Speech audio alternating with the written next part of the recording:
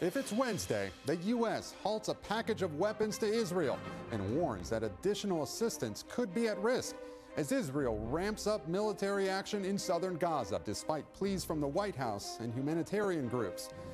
Plus, Donald Trump's classified documents case gets postponed indefinitely, while a Georgia appeals court reopens the possibility of disqualifying DA Fani Willis from that election interference case. All as the former president faces the fallout of Stormy Daniels' graphic hush money testimony.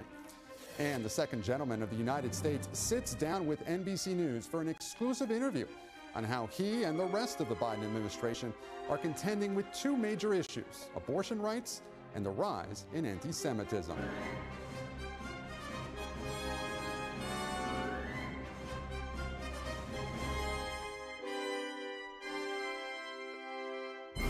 Welcome to Meet the Press Now. I'm Gabe Gutierrez in Washington, where the Biden administration's diplomatic efforts to influence Israel's strategy in its war against Hamas may be nearing an inflection point.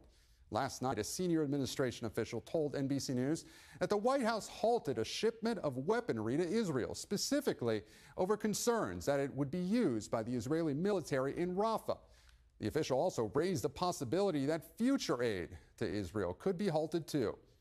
Today, top administration officials at the Pentagon and the State Department echoed those warnings. As we have assessed the situation, we paused one shipment of high payload munitions.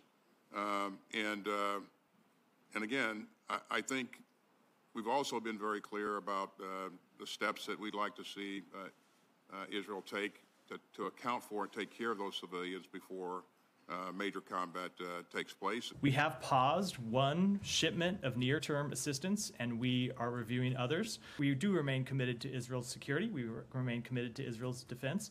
But in the context of the unfolding situation in Rafah, it is a place where we have very serious concerns, and that's why we take the actions we take.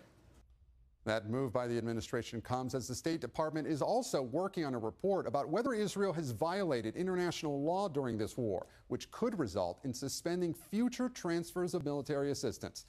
An Israeli official tells NBC News there is deep frustration in the Israeli government over the Biden administration's decision to withhold these weapons, only adding to the ongoing tensions between President Biden and Prime Minister Netanyahu. It comes as the Biden administration is also ramping up pressure on Israel to agree to the latest ceasefire proposal. CIA Director Bill Burns continuing his shuttle diplomacy, meeting with Prime Minister Netanyahu today to discuss the latest round of talks in Cairo. This morning, White House Press Secretary Karine Jean-Pierre spoke to reporters aboard Air Force One, striking a cautiously optimistic tone that a deal could be close. The talks continue. The talks are ongoing, and I think that's important to note as well. And I said this yesterday, and I'll say it again. A close assessment of the two sides' positions suggests they should be able to close the gap, the remaining gap. So we're going to continue to support that process, and that's where we are right now. It is a top priority for this president. Despite those diplomatic efforts, Israel continues to launch what it's describing as limited precision operations in southern Gaza, as aid groups warn that those military activities further limit their ability to reach the civilians sheltering in Rafah. And joining me now is NBC News international correspondent Hala Gourani in Cairo, and Monica Alba is at the White House. Hala, I want to start with you. What's the latest on those ceasefire talks, and is it salvageable despite some of the rhetoric coming from Israel? So Bill Burns, the CIA director, we understand, has returned to Cairo after meeting with Prime Minister Benjamin Netanyahu of Israel today. We understand, according to sources, that the differences between the two sides, Hamas and Israel, and these talks mediated by Qatari officials, Egyptian officials, and of course by the United States via Bill Burns and other diplomats, that these talks are ongoing, and that in itself is a positive signal because they have not collapsed yet. And as you mentioned in your introduction, there are so many pressure points now on Benjamin Netanyahu. There's, of course, that suspension of offensive weapons shipments that took place last week. There is also this shuttle diplomacy by Bill Burns, but also internally, Gabe, inside of Israel, hostage families and public opinion is more and more pushing its government for some sort of deal to get the hostages out. At least in the first phase, we understand 33 hostages would be released. And that is one of the contentious, I was going to say that was one of the disagreements, we understand, that Hamas was promising 33 dead or alive, and Israel was insisting on all live hostages in the first Hala, phase. I want to pick up on something you said, the White House's decision to halt the weapons shipment. How is Israel reacting to that? So as you mentioned, they're deeply frustrated. That's what a source has told NBC News. I don't think they believe this is some radical reevaluation of the U.S.-Israeli relationship. In fact, it's called a pause. It's not a suspension. It's not permanent. It's of a specific grade of weaponry. We're talking about the very, very damaging 2,000-pound and 500-pound bombs. Those are the ones that create gigantic craters that take down, even if a military target is ultimately the aim of the Israeli military, the target would take down residential buildings and other structures and therefore harm civilians. Hala, I want to mention that report, that highly anticipated report from the State Department on whether Israel violated international law. Are the Israelis concerned about the results of that report? Well, as you've mentioned, it's been delayed, and the results of the report are going to be very keenly studied, I'm sure, in Israel. Concern, I'm sure on any level there will be concern if there's a document that assesses or concludes in any way that Israel's use of weaponry or that its offensive operations in Gaza have not abided by international law. But for instance, we've seen how they've dismissed the International Criminal Court, for instance, findings, and other international bodies critical of Israeli actions. So will it be something that will have an impact on the country's operations in Gaza? That would be rather surprising at this stage. Gabe? Hala Garani, live for us in Cairo. Hala, thank you so much. I want to turn now to the White House and Monica Alba. Monica, back to the weapons shipment. What else do we know about why the White House is pausing that shipment, and is this just a one-off? Well, we are learning that there is some linkage here, Gabe, to what the U.S. was assessing in Rafah specifically, that because they were seeing these limited strikes and Israel's pledge to continue to move in militarily, that this is a moment where they're going to reassess what kind of weapons could be going to Israel, specifically, of course, those multi-thousand-pound bombs in this moment because of what they are doing and what they say they will do. But at the same time, the U.S. government is saying that this isn't a final decision and this isn't something that is going to be determinative of what will happen in the future. So there's a little bit of a pause, which is connected also to this larger conversation you were just having about that report that will assess and determine, again, the future of potential military aid to Israel. So those things are happening on parallel tracks, but of course they're related in terms of what the U.S. will ultimately do when it comes to providing and selling those weapons to Israel. Gabe? And Monica, if the White House is already halting weapons shipments because of concerns over Rafah, can we infer anything about the report you mentioned about Israel's conduct in the war? And remember that this report has been weeks and months in the making, and even if there was a sort of recommendation that comes out of this report that says that Israel did violate international law in some way, there would still be then a period of determining what would happen after that that would take place over 45 days or so. And so right now, administration officials effectively tell us that there is a delay that could be days, it could be up to a week, but there are several factors, it seems like, that could be at play, that could be contributing to all of this because of the ongoing fragile talks and these hostage negotiations, and because of, again, what is happening in Rafah right now. All of these things seem to be connected, and these are the conversations that are happening behind the scenes, but the administration is saying that they do intend to complete that report. It's just a little bit unclear when, and of course, yes, they missed their own self-imposed deadline. Gabe? And Monica, we've heard for weeks that the White House opposes a major Israeli ground offensive in Rafah, but have White House officials indicated whether there will be any consequences if Israel launches larger military operations? Because right now, Monica, it appears that Prime Minister Netanyahu just isn't listening.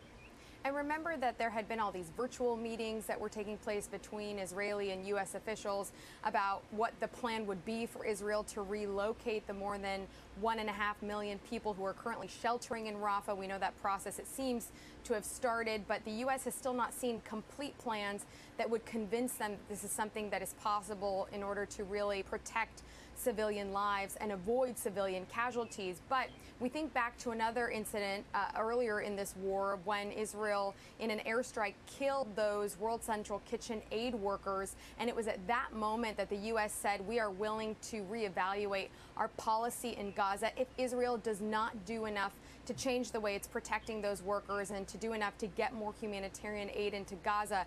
This could be a similar moment where if the U.S. determines that Israel is not listening or doing what it thinks is appropriate with respect to Rafah, there could be continued questions about then that U.S. policy. But as we know, Gabe, that hasn't shifted yet. This is the first time we're seeing those weapons being halted for now. But that is the question that all of this is raising for the future. Monica Alba, live for us at the White House. Monica, thank you. And joining me now is Democratic Senator from Oregon, Jeff Merkley. Senator, thank you so much for joining us. You were one of just 3 Democrats to vote against the foreign aid supplemental because it funded offensive weapons for Israel. So the White House has halted a weapons shipment to Israel over concerns it would be used in Rafah. Do you view this as a shift in policy by the administration, and does it go far enough?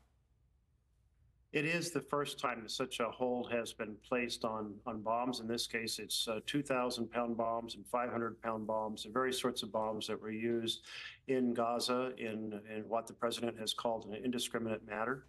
And that manner of bombing has resulted in well over 30,000 deaths, some 24,000 women and children. So I do see this as a positive development for us to say it's not okay for U.S. weapons to be transferred to Israel and for Israel to use those in this sort of indiscriminate fashion with such an enormous toll. But Senator, will this actually make much difference if Israel still wants to go into Rafah? Does the administration need to be doing more? And what should the president be doing at this point? Well, one thing he should be doing is using the National Security Memorandum 20. The report was due today, but it's been delayed. And it is essentially a new NSM 20 that has been put in place in the last defense authorization.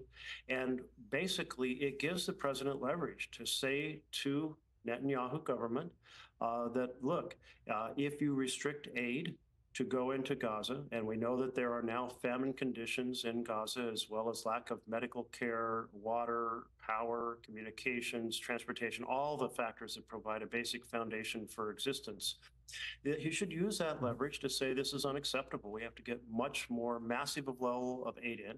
And he should use it as leverage to say that it's unacceptable for American weapons to be used in an indiscriminate manner with these enormous casualties. And Senator, as you know, the State Department will miss its deadline for that report into whether Israel is violating international law. What are you hearing about what's behind the delay? Well, what I'm hearing is that there's a big argument going on in the State Department. There are those who are saying we have to accurately report the facts and follow the law. And there are those who are saying there's political considerations here. And we do not want to basically do such a high integrity review of our ally. Senator, you said, some people think and politics might factor into this. What do you believe is the cause for the delay? Well, I do think that this is being worked out as to whether the State Department is going to essentially say, hey, we will follow the process even when it's an ally. And Senator, I hope that view wins out. But do you believe politics is playing a role in this delay? Well, I do think consideration of using this power, a country that we work very closely with, is a very significant step for the administration. They're wrestling with it. Certainly probably wrestling with it more intensely in a campaign year, but also because we do have a close and productive relationship with Israel on many issues. And in this case, however, the way they conducted this campaign is out of sync with American values. And restricting aid and producing a famine is out of sync with American values. And so I do hope The president's team says we've got to follow the facts where they lead. And where they lead is we cannot provide aid to a country that is restricting aid and producing a famine. Senator, your House Democratic colleague, Rashida Tlaib, went so far as to say that our country is actively participating in genocide. Do you agree with that? It's not a phrasing that I would use. I would say because of our close relationship with Israel, that we are closely tied to the consequences in Gaza. I've worked on a lot of human rights issues when we're criticizing China and saying, look, this slavery with the Uyghurs is unacceptable. The treatment of Tibetan children taken away in boarding schools is unacceptable. The firebombing of 350 cities in Burma is unacceptable. In this case, we're in a situation where our close ally, our partner, is engaged in a strategy that is producing enormous carnage, and it's very tough, different situation. We're used to criticizing kind of our folks who are not our allies. And so I feel strongly that we have a greater responsibility to act here than any other humanitarian situation because of that close relationship. And Senator, I want to play some of what your colleague, Senator Sanders, said about President Biden's handling of the war and the protests. Let's listen. I am thinking back, and other people are making this reference, that this may be Biden's Vietnam. I worry very much that President Biden is putting himself in a position where he has alienated not just young people, but a lot of the Democratic base in terms of his views on Israel and this war. Senator, the president has taken incoming from both sides on foreign policy. So do you think some of the decisions he's made are going to hurt his reelection bid? Well, I have been holding town halls out in Oregon. I've held 16, and people can come and raise any topic they want. And the largest issue they're raising is they are uncomfortable. They are disquieted. They are stressed out by what is happening in Gaza. So I think when Bernie refers to the fact that especially young people are deeply affected and saying this is not okay, this is not in sync with our values, he's absolutely right. But Senator, I want to push you a little bit on that because the Biden campaign has been stressing that they're focused on other issues such as reproductive rights and the economy. They think that those issues will matter more to voters. But you're saying you're hearing a lot about the Israel-Hamas war. Do you think the Biden campaign is correct? Well, I don't think that they are wrong. That reproductive rights are very important to younger Americans. That's certainly the case. So is the cost of college is very important. But this is important as well. So there are folks who are saying, yes, we know that Biden's in our camp on canceling college debt. We know he's there on reproductive rights, but they're still coming out and saying they are deeply disturbed that we are providing the bombs to Israel that Israel has used to basically flatten most of Gaza, producing enormous deaths of women and children. And Senator, briefly, I want to switch to another topic. You have an amendment for the FAA reauthorization bill that would block the expansion of facial recognition technology at airports. Have you heard from Senator Schumer about where he stands on that amendment?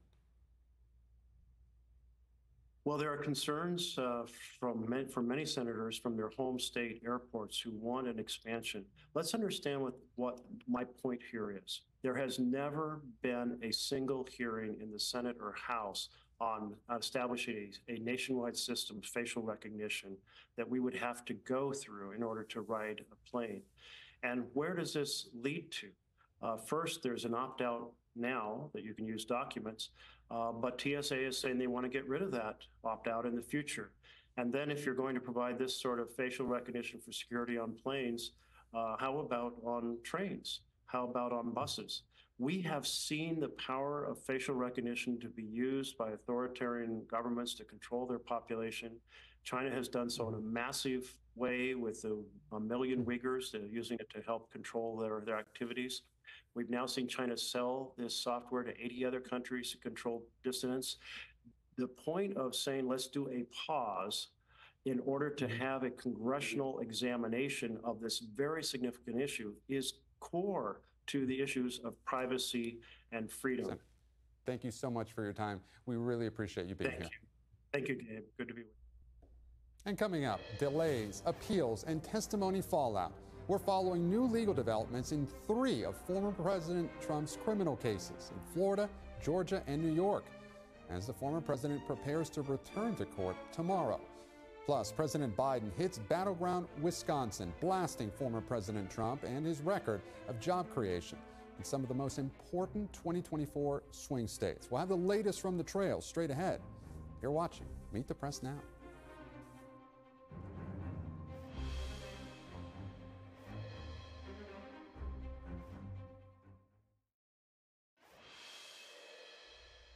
Welcome back. It's already been a wild week in the multiple criminal cases facing former President Trump. And it's just Wednesday. In his hush money trial, we heard graphic testimony from adult film star Stormy Daniels yesterday about her alleged affair with Mr. Trump. Today, the Georgia Court of Appeals granted Mr. Trump's request to reconsider whether Fulton County DA Fani Willis should be disqualified from the election interference case. And Judge Aileen Cannon, a Trump appointee, has now postponed his classified documents trial indefinitely, citing issues around the documents at the heart of the case. I'm joined now by NBC News Justice and Intelligence correspondent Ken Delaney, and he joins me on set. Now, we also have Blaine Alexander here with us for the latest in Fulton County. But Ken, I want to start with you. Why did Judge Cannon suspend this case indefinitely? The judge decided there were so many pending motions that she has not yet decided on that it wasn't even appropriate for her to set a date, which is pretty unusual in a federal trial. Usually a judge will set a date knowing that it can be changed later. And she scheduled 5 separate hearings, Gabe, to hear some of these motions. And some of them are issues that many legal experts say really aren't appropriate for a hearing, like how was the special counsel appointed, whether that was appropriate. The appeals court has already ruled on that. Is there any chance this trial begins before Election Day? There's a chance, but it's not looking likely, Gabe. And look, it is common for trials to last, these type of trials to last very long, right? Because of all the classified information. Put it in context. How quickly is this moving, or is it not moving quickly at all in your view? So that's the thing. A lot of the issues around classified information have not even been decided yet. Those hearings are happening in secret. What we're seeing are the sort of run-of-the-mill motions that every defendant makes to try to dismiss cases. And often judges don't give the kind of time that she's giving. She's having a hearing on every single one, and it's just burning court time. So do you think this changes how the special counsel approaches this case at all? I don't think it can. I mean, she hasn't given them grounds to say you should remove yourself, you're biased. I mean, and so they have to live with this and just kind of play out the string, knowing that they probably won't get this case to trial on time. Ken Delaney, and thanks. I want to hold you right there. Blaine Alexander joining us again from Georgia. Blaine, was today's ruling down there a surprise? It really wasn't, Gabe. I mean, I think that this was expected, that the Court of Appeals would at least hear this case from Donald Trump, this appeal from Donald Trump, rather. You know, we've also, through the course of this Georgia trial, we've already seen several other issues go before the Court of Appeals. Most notably, earlier this year, Mark Meadows trying to get the case removed to federal court. A lower court had decided, no, that's not going to happen. He appealed it up to the Court of Appeals. They heard it. They also agreed with the lower court. So I think that's also kind of important in acknowledging that just because, of course, this is going to be heard for an appeal doesn't necessarily indicate which way it's going to go, but we did expect that it would be likely that an appeal would be heard in this. So, Blaine, what happens next and when? Well, I think it's important to point out that this is going to bring a lot less drama, I think is the right word, than what we saw in the first kind of iteration of this. Initially, we saw it play out before TV cameras. The DA herself took the stand for the better part of 2 hours. There was kind of salacious testimony. That's not going to happen this time around. So what happens next is that they go before a panel of judges, the Court of Appeals, and each side gets about 15 minutes to present their case. The judges then go back, they consider it, and they issue their ruling. Now, we don't know when that's going to happen. It doesn't have to happen anytime soon. They've got several months before they actually need to schedule this and can hear it. But at the same time, it's important to point out, Gabe, that Judge Scott McAfee, the Superior Court judge here in Fulton County, has made it clear he's not going to stop his proceedings. He's not going to stop his train from moving forward. He will still hear different motions. He'll still have different hearings as necessary while this appeals process plays out. Blaine, what if the appeals court disqualifies Fani Willis? What happens then to this case? If the appeals court disqualifies her, and that is a big if, then that means her entire office is disqualified. So if she goes, it's not like her office can continue. It disqualifies her and her office. It would then go before a prosecutor's counsel here in Georgia, and basically the case would be reassigned to some other DA, or they would find somebody else to prosecute it. That, of course, would bring its own large set of complications, because you're talking about a DA that would want to take on the case. You're talking about finances. You're talking about what this would look like. And if somebody else were to take it on, would they substantially change the charges here and change the entire way of prosecuting this? So that certainly is something. I've actually spoken with the person who would be in charge of that. They're kind of considering what that would possibly look like. But again, that would be a very big if she were disqualified here. Well, Blaine, you hit something there. Somebody else might take this case on. What prosecutor would take this politically charged case on besides Willis? Especially in the state of Georgia, right? Exactly. I think that's a really important point to make. Yeah, you're talking about a very red state, just kind of like 2 or 3 blue counties. And that is kind of, admittedly, when I spoke with the person who's in charge of this, that's one of the big considerations. Who would take this on, especially seeing the microscope that Fani Willis was under, watching what she went through for the better part of 2 months with this kind of challenge and these allegations against her, and seeing that there were other prosecutors who didn't even want to sign on to the case under her in the first place, Gabe. Blaine Alexander, Ken Delaney, and thank you both so much. And up next, the second gentleman meets the press. How Doug Emhoff is ramping up the reproductive rights fight as the Biden administration makes abortion access the centerpiece of its re-election strategy. NBC's exclusive interview is next. You're watching Meet the Press Now.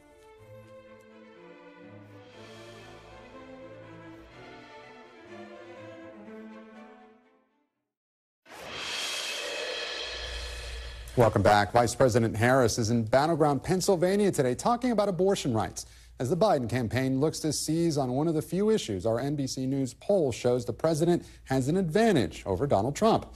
And it's an issue where public opinion broadly matches President Biden's position.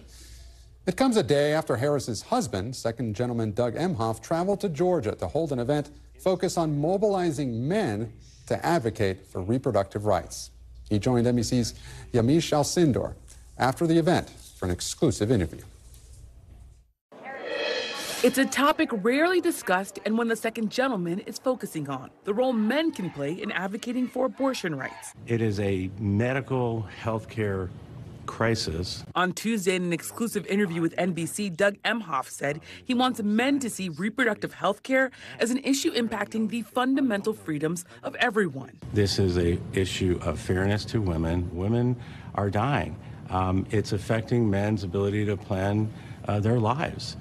And it's also an issue of what's next, what other freedoms are at risk. Emhoff spoke to NBC in Atlanta, where he convened a panel on the role men can play in pushing for abortion access. The event was timed to mark the 5th anniversary of Georgia's 6-week ban on most abortions. Being in this position of being second gentleman and also being the first man ever to be in this role, it just would be wrong for me not to use this microphone to advocate for this issue. What's your message to the many male lawmakers that we've seen be part of restricting abortion rights?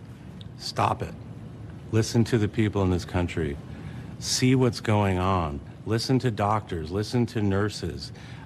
Listen to men and women who are suffering because of those actions. As part of his efforts, Emhoff said he's been talking to men across the country and in his personal life. I'm talking about this with my other dad friends. I'm talking about it with my son, about how this is going to impact him and how he's going to start a family or not. Tuesday's event was a collaboration between Emhoff and a group called Men for Choice, which has held other gatherings with the second gentleman.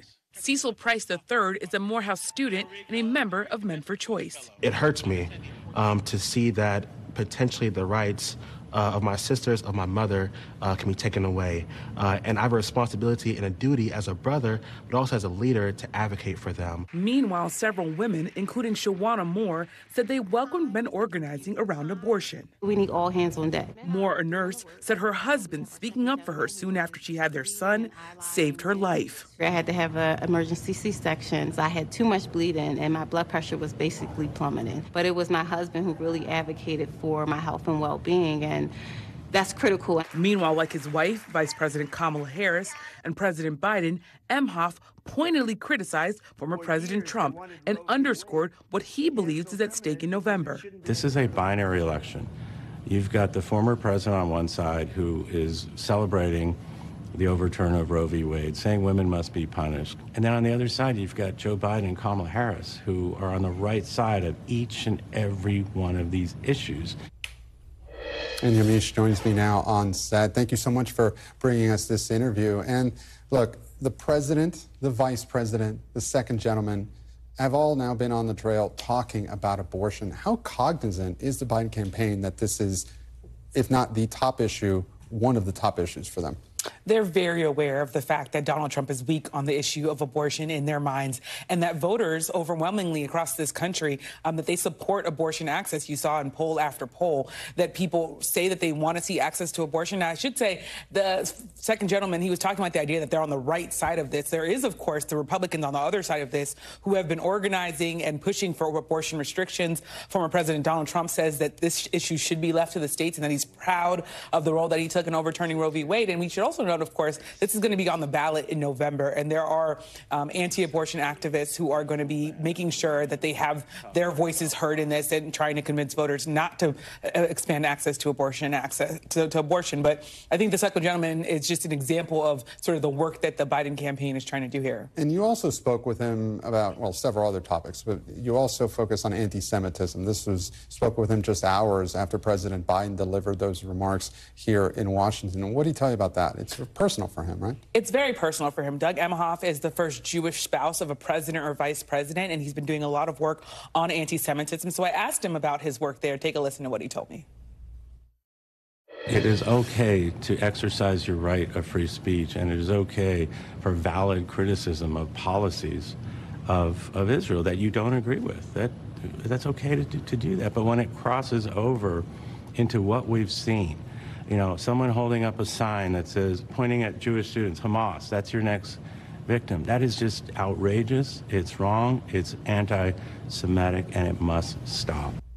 And he told me that the Biden administration is doing their best that they can to try to end the conflict between Israel and Hamas. He said that he understands that there's criticism there of Israel, but that he doesn't want Jewish students to be targeted in this way. Yeah, and that's a thorny issue for the administration right now. Of course, look, the White House has said that President Biden won't go and meet with protesters. That the image of that could be very challenging. But did you talk to the second gentleman about that? Because his wife, the vice president, has been on these college tours, and young people on college campuses will, of course, be so crucial to the Democrats. What do you have to say about walking that fine line in the months before the election?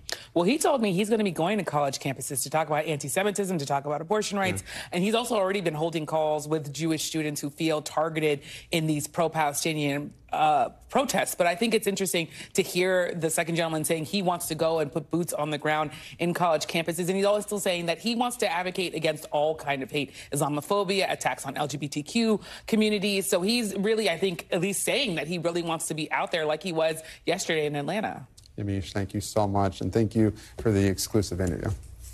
And turning now to college campuses, where universities are increasingly turning to police to crack down on pro-Palestinian protests. Last night in Massachusetts, 130 people were arrested at UMass Amherst as police cleared an encampment there.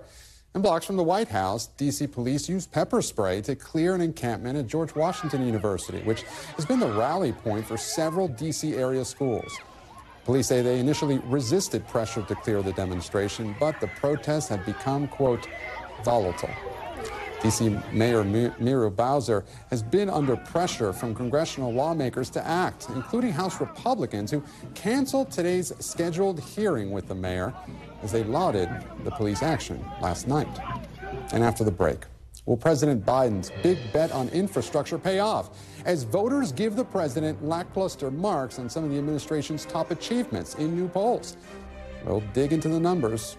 The panel's next. You're watching Meet the Press Now. Stay with us.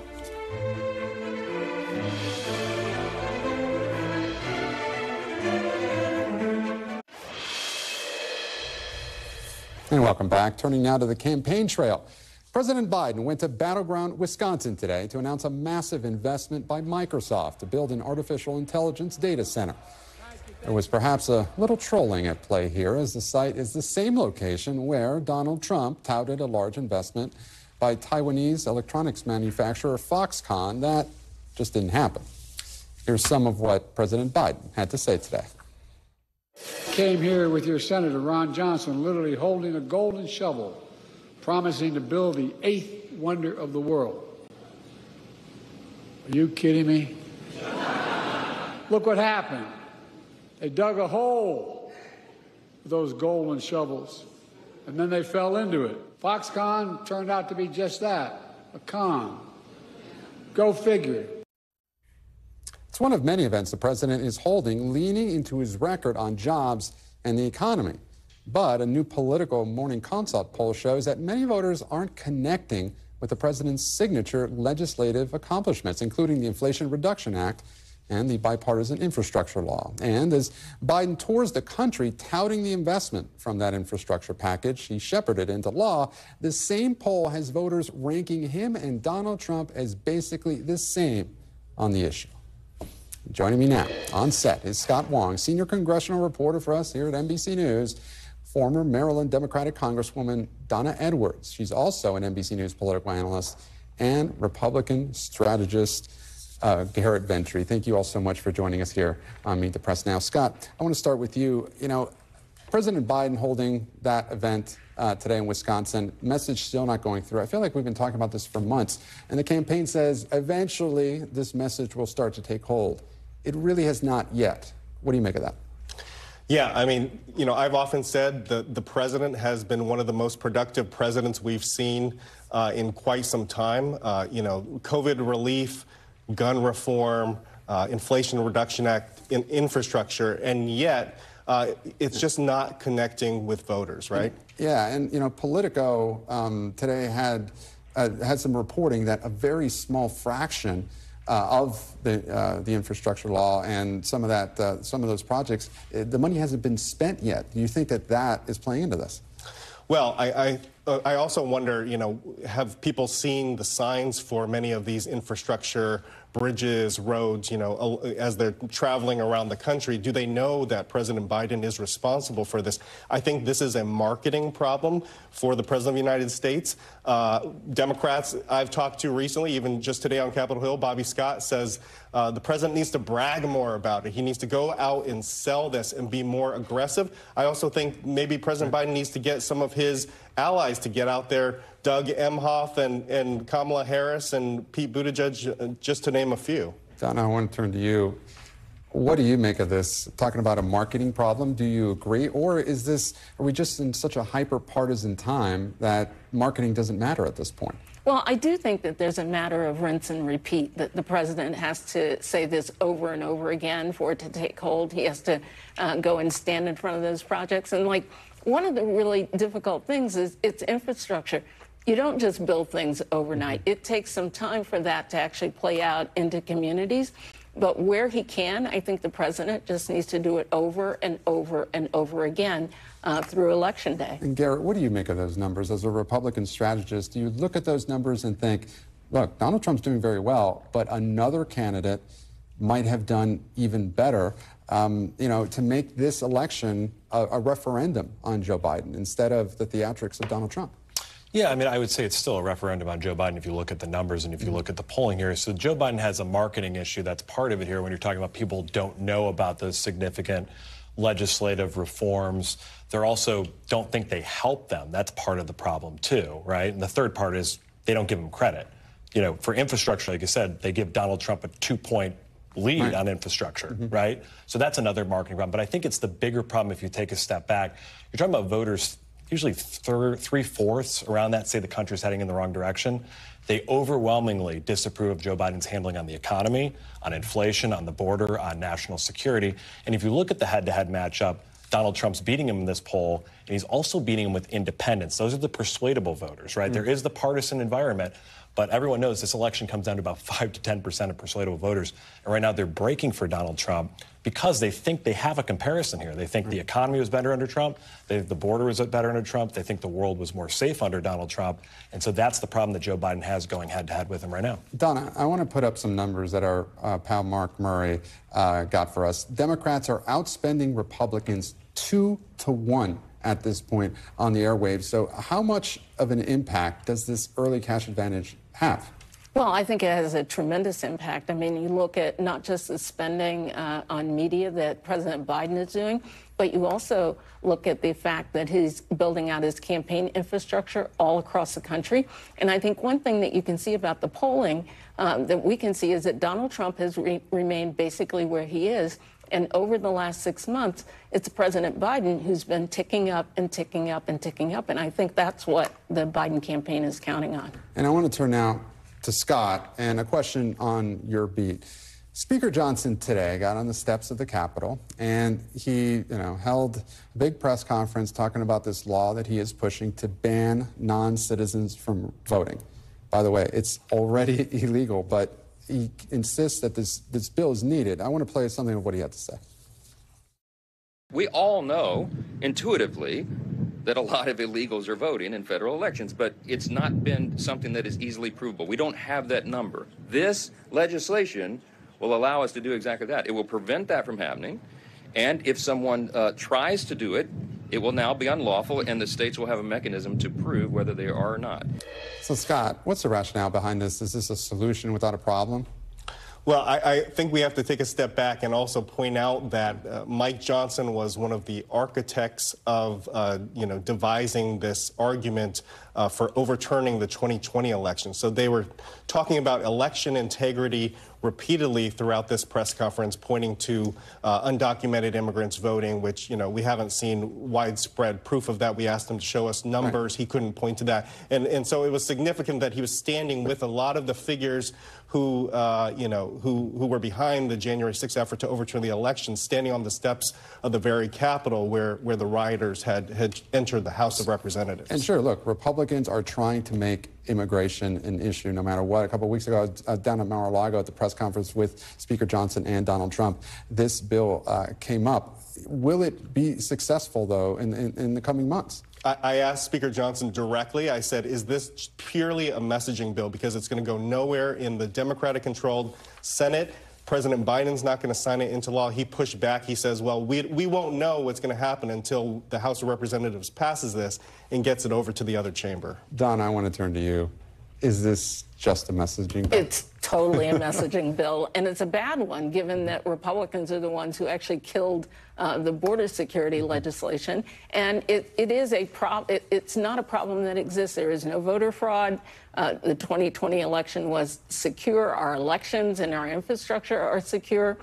This is a problem that doesn't need to be fixed. So, Garrett, something that we have not really talked about too much today is Donald Trump, because we have a day off in his trial. He has repeatedly said that he did not want to be in court because it was keeping him from campaigning. Well, guess what? He's not campaigning today. What do you make of that? Yeah, I think, listen, I mean, he's in court a lot here. I think the president having a night off to talk to supporters, I don't think is a bad thing. I think he has been doing these campaign stops when he can. He's been doing the rallies that he can as well. And I think their RNC is beefing up their operation in these early states, which is really important as well. But if you look at the campaign schedule of Donald Trump, the campaign schedule of Joe Biden, I think we've seen Donald Trump more available for interviews and hitting the campaign trail in a harder way. But this time around, he just isn't taking advantage of the precious time he has during the week. Yeah, I mean, again, I think you're talking about being in court, 4 days a week here. I think going back and having dinner with supporters is not the worst thing in the world. Okay.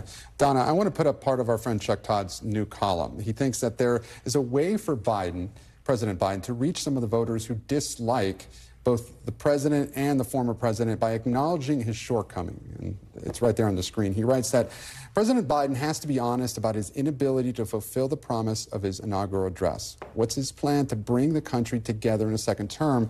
And how does he introduce tolerance of differing political opinions to some in his own party who don't like what they hear from the populist right? You know what I have to say? I mean, it's interesting, but I think for the in defense of the president, he went into a campaign promising to bring the country together, and January 6th happened, and that really changed the entire context of the way to think about the country and to try to move forward. It's President Biden who's been the one that reached out on major legislation to bring on Republicans. It's President Biden who reached out on Ukraine to make sure that there could be a Ukraine funding bill. So I think he's been trying. It's just difficult, and you can't talk people out of how they're feeling. But with the messaging from the campaign, threats to democracy, that's a pretty stark message, and doesn't sound like he's trying to unite the country there. What do you make of that? Well, I think if you look at the vast majority of the American people, they believe that our democracy is at a crucial point, and President Biden delivered that message in 2022. I thought it was very effective, and I think they're leaning into the freedom message in 2024, and we'll see how voters take it. And Scott, I'm turning now to another primary yesterday in Indiana. Nikki Haley took more than 20% of the vote there, despite obviously not being in this race for quite a while. What are the broader implications of that? Well, I was talking to Republicans on Capitol Hill today just about that. 22%, a staggering number, tens of thousands of votes. I think it's setting off alarm bells in the Donald Trump campaign, because if you look at where a lot of those votes are coming from, they're coming from the suburbs. And as we know, elections are won and lost in the suburbs. And so that has got to be a warning sign for Donald Trump. And might that factor into his vice presidential pick, perhaps? Perhaps. I'm sure they're taking a hard look at that. All right, Scott, Donna, Garrett, thank you all for joining me here on the panel. I appreciate it. Still to come, 2 more states with some of the strictest abortion restrictions in the country move closer to voting on the key issue this November. That story's next. You're watching Meet the Press Now.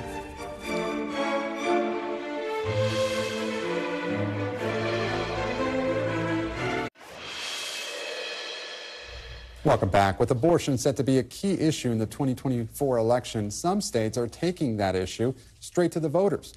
South Dakota and Missouri are the latest states where abortion rights organizers say they've cleared the signature threshold to put constitutional amendments enshrining abortion access on the ballot. So far, 3 states will officially see abortion at the polls, but at least 8 others, including Missouri and South Dakota, look likely to join them.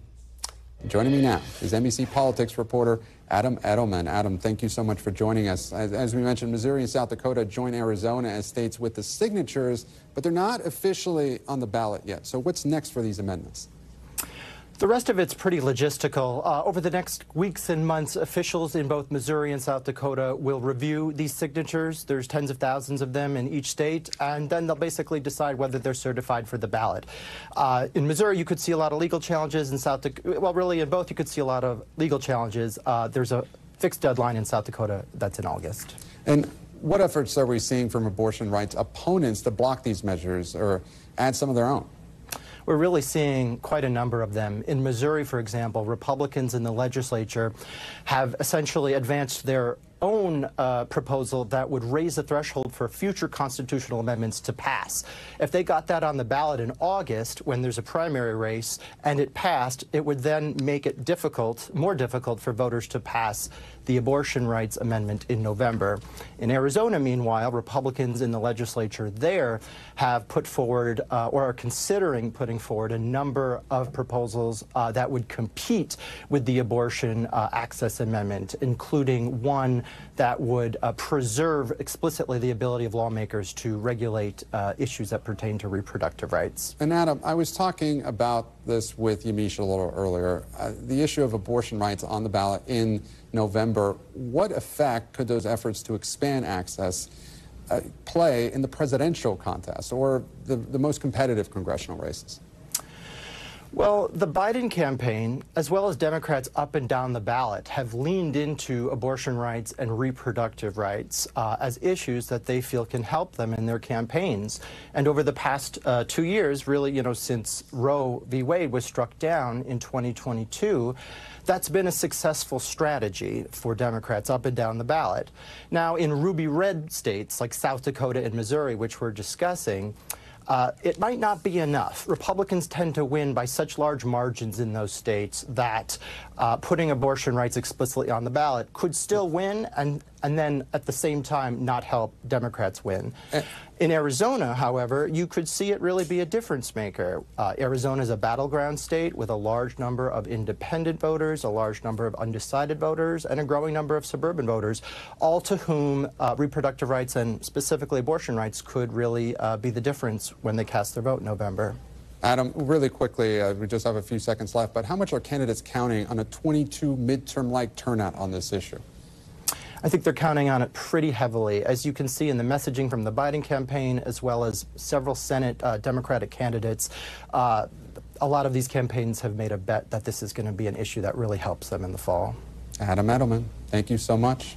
We're back tomorrow with more Meet the Press Now. I'm Gabe Gutierrez. The news continues with Ryan Nobles in for Hallie Jackson right now.